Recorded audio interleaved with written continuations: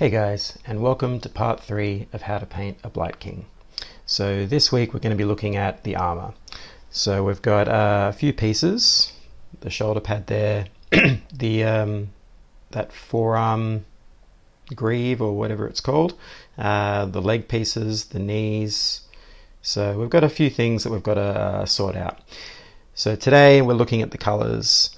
We've got, like I showed before, we've got the blue, the turquoise, we have the kraken skin, a little bit of white there, and some grey to control saturation. So very similar to the way we've done the skin, we're going to be building up the colour from a dark tone to light and adding grey in to help control the saturation. So we're going from blue to green basically. And then hopefully, if that all goes well, we'll be then utilising some of our shade colors or inks to help stain the armor and give you some variety, and that will also tie in with the skin so that we have similar colors running through both the skin and the armor together, so it unifies it. So we have all that in the skin, as you can see, all these magentas and purples and yellows, and we want to bring a little bit of that over into the armor. We don't want to keep them like totally separate from one another. And because there is a little bit of grey in the skin, we're using the same grey. So if you're following along with this and you've done the skin on your model in a similar way that what I've done here, then you want to probably add a little bit of that in to your armor color just to tie it together. So we're going for a little bit of a desaturated look, I guess, and so that the saturated areas of a more vibrant color will come through with the glazing, which will intensify saturation and give you little points of interest across the model. And these are in these sort of wounds and little sort of marks and scars on the armor that will just make them pop and stand out against that slightly desaturated background. And so we're going to see some nice things happening.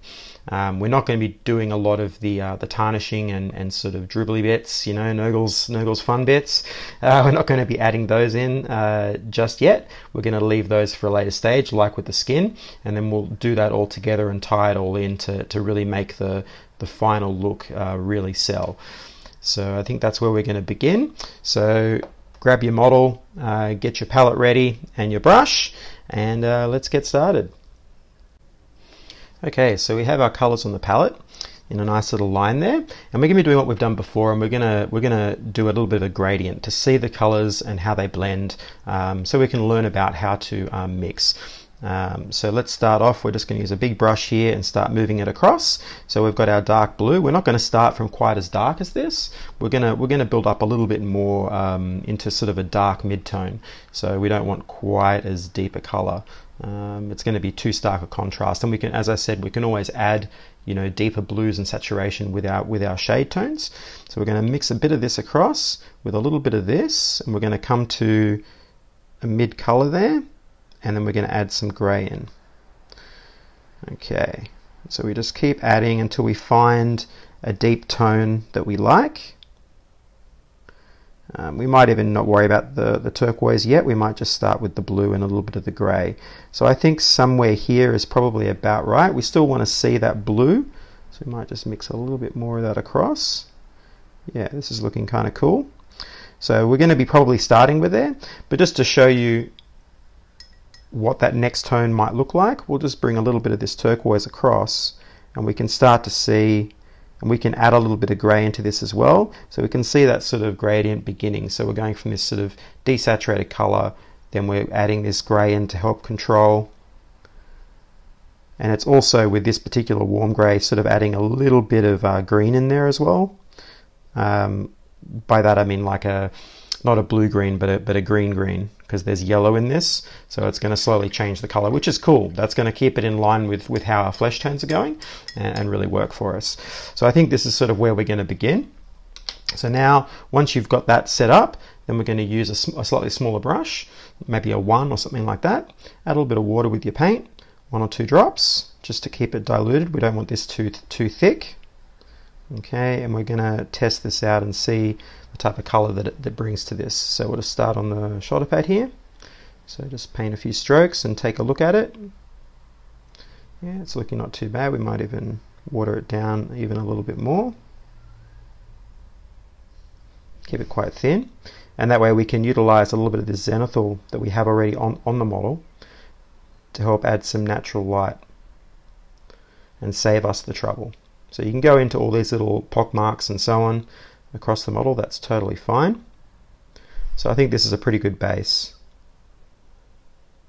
and it's going to stand as a nice contrast to the yellows and the oranges that are in the skin. So I'm going to go through and do all that right now across the armor, and I'll be back in a second. Okay, so let's have a look. So in the end I ended up doing two coats, so two thin coats on this one, and we added a little bit more of the blue into that mix. So wait, we'll get it in focus. So here was a little more grey, and here a little more blue. So I just added a touch more blue to that than grey, just to give it a little more deeper blue color, but it's still desaturated compared to the standard blue there. So two coats, and we end up with this slightly desaturated blue, nice and dark, and ready for us to start blending up to a bright green on the edges. So now we want to bring in some of this turquoise. So let's just establish that color again just over here where we can see it. So we'll bring it across here. We're going to add a little bit of that gray in and give us that dark tone that we had. Okay, somewhere in this region. And now we're going to start adding a little bit of this turquoise here and building up the next step. So we're probably going to go about 4 steps here. So this is like a nice desaturated turquoise, and so we'll start with that. Twirl your brush, get a nice tip, and now we're going to start to build up some of this color. So we're going to just come in and in sort of, I guess, maybe streaky motions, we're going to start going down like that and creating a little bit of a texture across this, because I think that'd be nice. So we want to just leave a little bit of the blue at the base of this armor and have the gradient go up to the top. So the light's coming from the top, and we've got the darker tone from the bottom. So we're probably going to leave a little bit of the this area here, this dark blue, and we'll have a little line edge highlight there, but we're just going to be streaking this down in little feathering motions and building up the color, much the same way that we did the skin, where we're building up some tones so that when we do some glazing we can see those glazes work across the surface. And so we're also starting to build up that sort of grimy texture as well. So it's not just the drips that we're going to add, they're going to add that sort of grit and grime. It's also in the brush marks themselves. And so we just start working across the surface, leaving those little areas there where it's shadowed. Okay, and obviously inside of the pock marks we don't do, and we just build this down. When we're coming down to the bottom here, so we just build that in, imagining the light hitting the top and just leaving this sort of subtle bluish area here, so not going all the way to the end, and just keep building that up until you see a nice intensity of color. Okay, and it's almost cross-hatching as well. So is that in focus? There we go. So some areas will be more of that color and some will be less, and it's really an aesthetic decision for you how you want that to be. And we want to come in with the edge of the brush and just line edge. You can go this way where you tip the model to the side and use the side of the brush and run it along if you want to do like a nice clean edge like that. But with this, I like to sort of just use the point and just very gently caress the edge and allow that wet paint just to bleed off and create a slightly, it's still going to be a fine line, but a slightly messier line just in these early stages, just to keep with that sort of, I guess, you know, inconsistency across the surface. So we're seeing little blotches of dark and light tone, and we're just going to do that. So we're going to come through, get that in focus, so you can start to see there, and you can vary it up. So if you start to like, if you want, ooh, I like the idea of a little bit of a bigger shadow behind, then fantastic, leave a bit more of that blue color, and we can further deepen that with some glazing as well. Get a little bit of highlight. So if you wanted to, let's say, shadow one area, you'd only highlight around these sort of little glints here of light. You can actually see my spotlight is actually hitting the edges there. You can see where the light and dark is. The light is on the bottom lip of those holes, and the dark is in the centers. So that's giving you already direction as to where the shadow should be and where the light should be.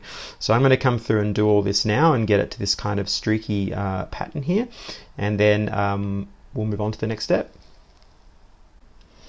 All right, so let's take a look. So the first layer is done. I also did the helmet, and I realized I hadn't actually painted that, so I got that up to the same standard as well. So now we can see, so have a look at the shoulder pad there. You can see that beginning of that shadow and those streaky patterns. Same for the legs there. You can see the lighter color on top, the darker color underneath, where I've just left it. Okay, so it's starting to build up that nice little streak pattern, and that's just helping to give that sense of texture and grime. And we can further, refine these lines as we go, but that's a really nice start just to begin. So now we're going to move on to the next one, which is going to be more of this turquoise color. Okay, mixed a little bit of that gray mixed in. We don't want to be too heavily saturated here. We still want to keep that same off color going. But now we're moving into a slightly deeper color here, maybe a little bit more of it. And then after this, we're probably going to move into the greens. So this will be, I guess, our mid-tone, if you want to call it that. A little bit of water mixed in. Twirl your brush, get a nice point. And now we're doing the same process, but we're going to be leaving a little bit more of this, so we start to get that gradient going from bottom to top. So we just start with the top and I guess work our way down until we're happy with it. So we do our little line edge highlight across the top here. Still using the same one brush. Probably after this we'll move into a more fine detail brush, but for now this should be fine. If you're feeling not as confident, then sure, go down to a 0 or something like that so that you can do this technique. But a one should be okay as long as you've got the point on it. It's not too old a brush. And now we're just going to be just streaking that on, paying attention to these little circles that we're just going to highlight the bottoms of, just like we saw with the light that was hitting it. All of the light is hitting the bottom of these little pock marks. And maybe these things, they'll probably end up a different color, but for now we'll just highlight them. Come across the edges and highlight all of those little edges there. Okay, and we'll start bringing a little bit more light into this.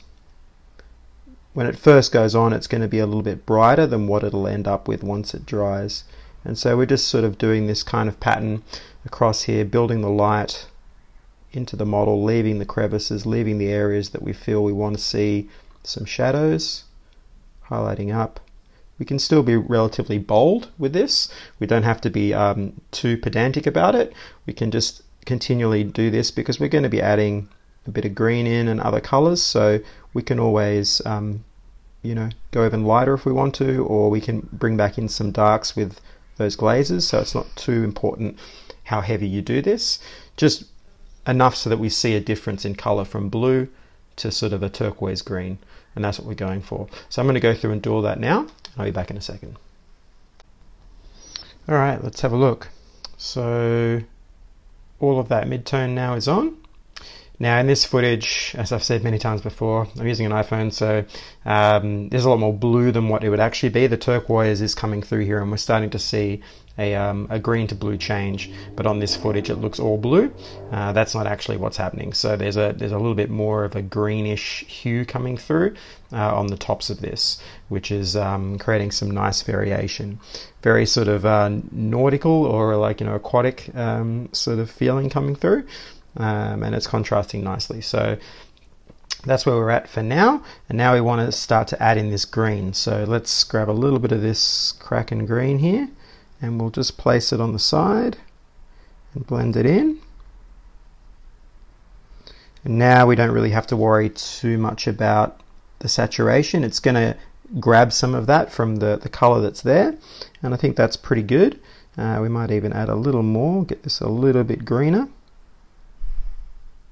so that we can be close to the color. Twirl that brush,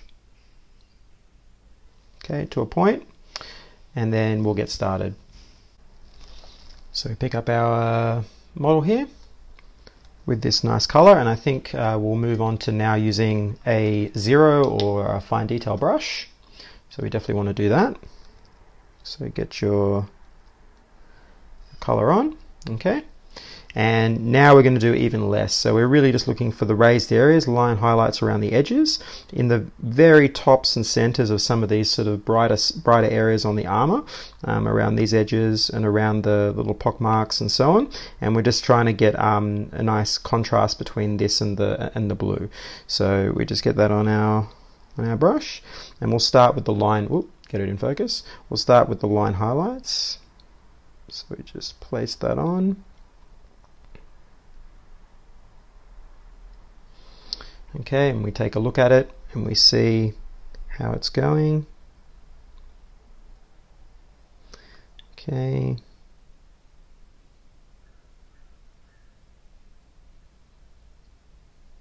Just get it going on there enough so that you can see what's happening.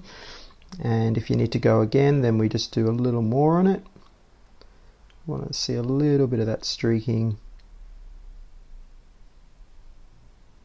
across the top there, getting some nice brights in there, and just keep playing with it until you see the level of color that you like. But we want to see some green so that we get a little bit of variation. Like I said, you're not going to be able to see this on this footage. It looks very blue, but there is quite a lot of green there. As you can see from the color in the background, the Kraken green, it's very bright, and it is actually adding quite a lot of green to this. So we're just building that up subtly, little soft feathering touches, and just highlighting all these little edges and bringing some of that bright green across the top. So I'm going to go ahead and do all that now, and I'll come back when we're done. Alright, and so now we have the first highlight on, and now we're starting to see some real definition. We're getting nice lights to darks, and we are actually seeing a lot more green coming through. And so the final highlight now is going to be all of the edges. So we're going to mix more of the Kraken into this, and doing so we're also increasing saturation as well. So the brightest is going to be, you know, really making it pop. And so now we got this sort of, I guess, lime green coming through there, minty green, and that's going to really set off what's going on everywhere else. So we just twirl the brush, get our point back with our fine detail brush, and now we're just going to the very raised areas, line edge highlighting. Okay, so get that in focus hopefully, and just very carefully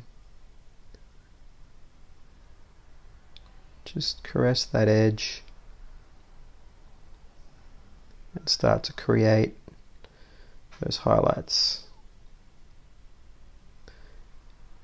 And in this step we're not going to hit too much of the armor, we're just hitting all of the edges, maybe a few little streaks down those pockmark holes, but we're not going to hit the main surface area. We've got that built up now. This is just for the edges. So you're just going to do all those little edges, sort of like painting a space marine. You're just doing all of the edges, but we're going to allow a little tiny bit of streaking here and there just to break up the surface, off edges, so streaking off an edge, and I'll come back when we're done.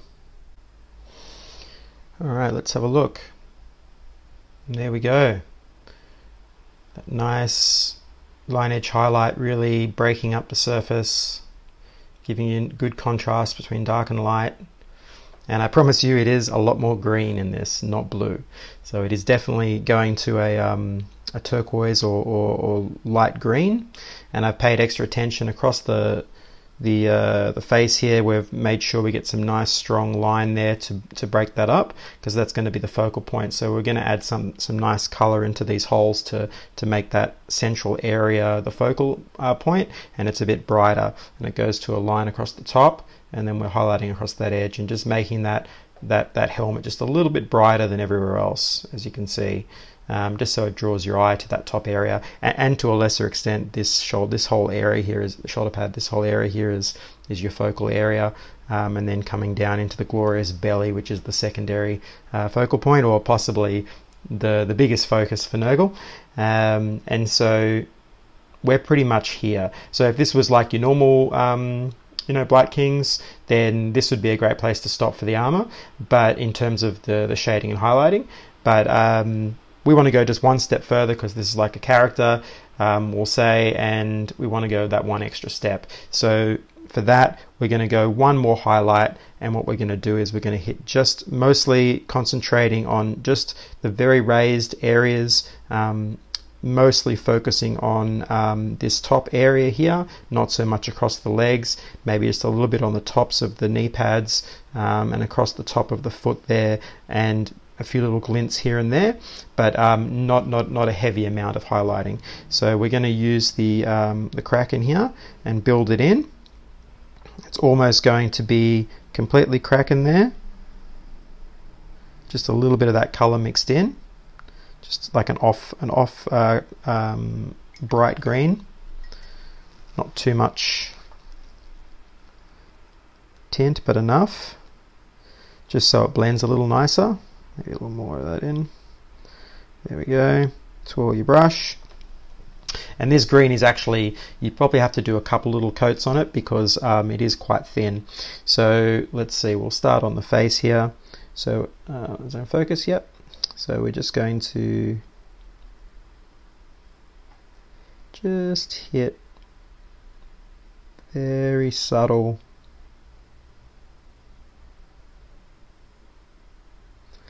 just little points.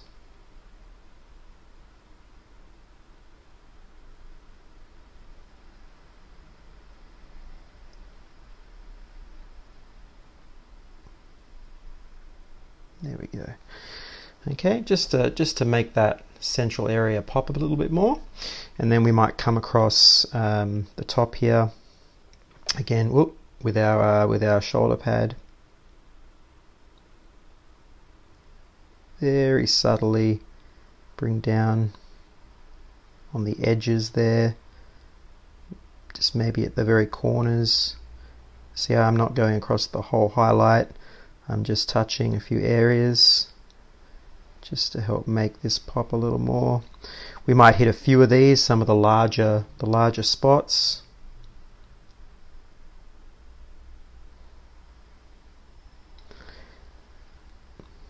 A little bit across the top there, just on edges, anywhere where the light is going to hit, so it's more of like a small dot or a small stroke, but nothing too crazy, not too much on the undersides of things, paying attention to where the light's going to hit as much as you can. I mean, this is kind of a combination of I guess realism kind of painting, and then also like heavy metal sort of stylization. So heavy metal painters will do line highlights all the way around and that sort of thing, and it's not realistic, but it helps your eye read the parts and the model clearly. So from further back it really reads. Do you see that?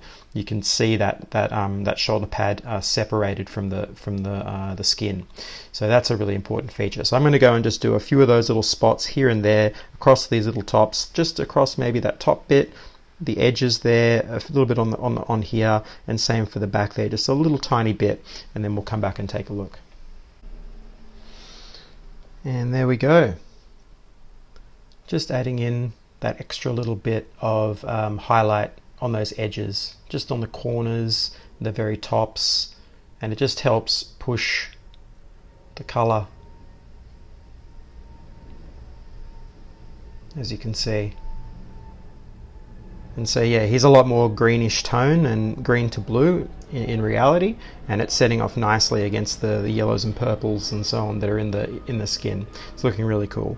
So now for a final step, again you could stop right here if you'd liked, but it'd be nice to get a little tiny bit of the colors that are in the flesh and put that into the armor, just to help tie this together. So in the next and final step, we're just going to glaze in, very softly glaze in a few of these purple, magentas and yellows into some of the shadows and the raised areas, just to give us some variation and help tie it in together. So I'll prepare the palette and I'll be back in a second. And so in this next step, we want to just add some color and variation into those shadows and make this a bit more interesting, because the skin is so varied and so vibrant. We don't want to really contrast that against a very flat and dull armor. Even though it's cool as it is, it's a sort of a different application to what the skin is. You want to keep your model as harmonious as possible with the techniques you're using. So we want to bring some of this across. If you look at any sort of master painting from, like, you know, a century ago or even today, or basically any master painter that will do, let's say, a portrait or something like that, where you see someone with, like, there's a lot of flesh tones there and a lot of, let's say, cloth and dress that they've got on, you'll notice that the colors they use in the flesh, they'll often appear in the shadows and in areas, even on fabric and other types of material that are in the painting. You see that in many paintings, and it helps keep it unified. Your eye finds that pleasing. There's lots of contrasts and little variations. It keeps things interesting and keeps your eye on it. So we want to make sure that armor has a little bit of that, and also set up for any tarnishing or stains we do later on with the drips and so on. So we're going to start with, let's say, a little bit of this red, like we do on the flesh. Add a little bit of water to this. As this is a glaze, we're not going to add just the concentrated shade on. So this is our magenta tone, just very, very softly, and we're just going to rub that in. I'm using a 1 brush here, so slightly larger. We don't need to be quite so fine for this, but we'll see how we go. We might drop down if it feels too thick, but we'll give it a go. So we're going to just maybe start around this area here, this nice large shoulder pad, and we're just going to dab this in, just in around the shadows, and we'll just see how that interacts and see if we can see any colors. Like I said, you need tones in order to get color shifts, and this is quite dark, so I don't know how much of this is going to show through, but I'm hoping we'll get just a little tiny bit of variation. You can throw those into those holes there and add a little bit of red in there. That's nice.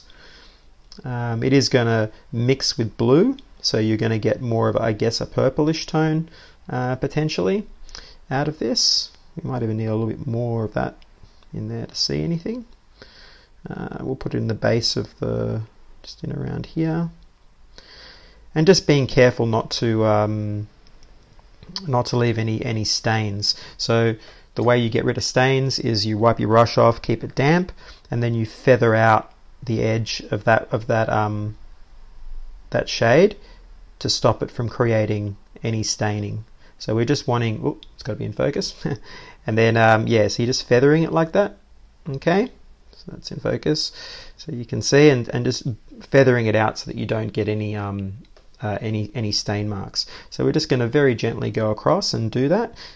So the red doesn't seem to be showing up too well, so we'll try a little bit of the purple, see if we get a better result from the purple.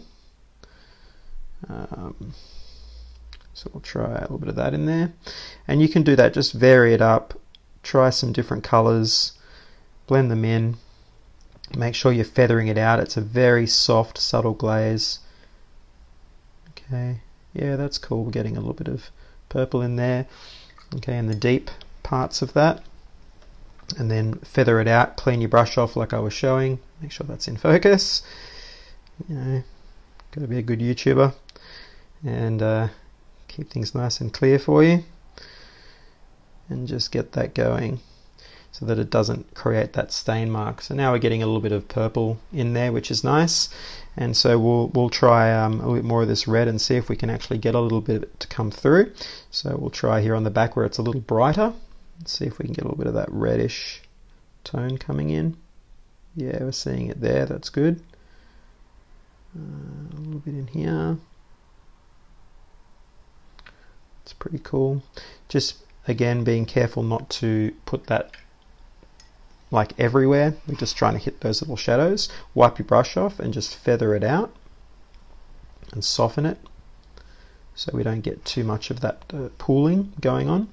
So we're just feathering that anywhere where you're seeing it pooling. Just very carefully fix that up, soften it out, and then we get some nice shadows, and that's just deepening everything, enriching it. You can already see here, even though you can't actually see the variations of color, you are seeing a deepening of color, as you can see there. It's a little bit deeper and darker than, let's say, on the foot, and that's really important. So I'm going to go through and do a little bit of that. I'll just show you quickly the yellows. So if we want to use a little bit of yellow, we'll just bring that in, water it down, and the yellow should come up more of a green tone. So you can use that across the top a little bit around some of these areas. Yeah, that's becoming really bright and green. So just be careful with the yellow. You don't want to do too much of that, but around like some key spots would be really nice. So possibly in some of these little pustules and so on, these little pock marks, just a little tiny bit of yellow here and there, just to intensify the green around some of these areas that are just rotting away, just to show that it'll be really nice around probably the face and other areas like that.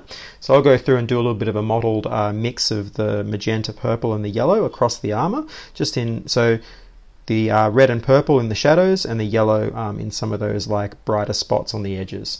All right, I'll be back in a sec. And there we are, the final look of the armor. Well, apart from all of the Nurgle's dribbly bits, but you can see now we've got some nice little glints of yellow, green on the edges.